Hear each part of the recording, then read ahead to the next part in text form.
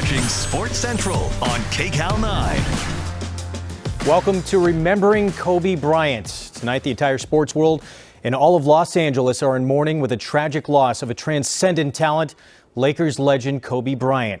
Bryant and his 13-year-old daughter Gianna were on their way to a travel basketball game at Bryant's Mamba Academy this morning when the helicopter they were traveling in crashed and burst into flames upon impact.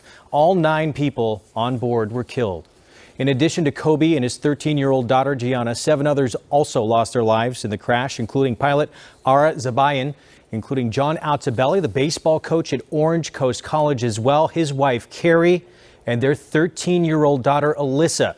Altobelli was the National Coach of the Year last season. Christina Mauser, who coached Kobe's daughter at a private school in Orange County, was also confirmed among the victims. I'm Greg Wolf with Jim Hill on a very difficult day here in Los Angeles, dealing with the loss of a legend and someone, Jim, who meant so much to the city here. You knew him as well as anybody who covered sports in this market. What are you going to remember most about Kobe? The thing I will remember the most is his passion. The passion that Kobe had for basketball, the passion Kobe had for life, the passion Kobe had for his family. We all know that he was a fabulous basketball player. Hall of Fame caliber. We knew that as soon as he stepped on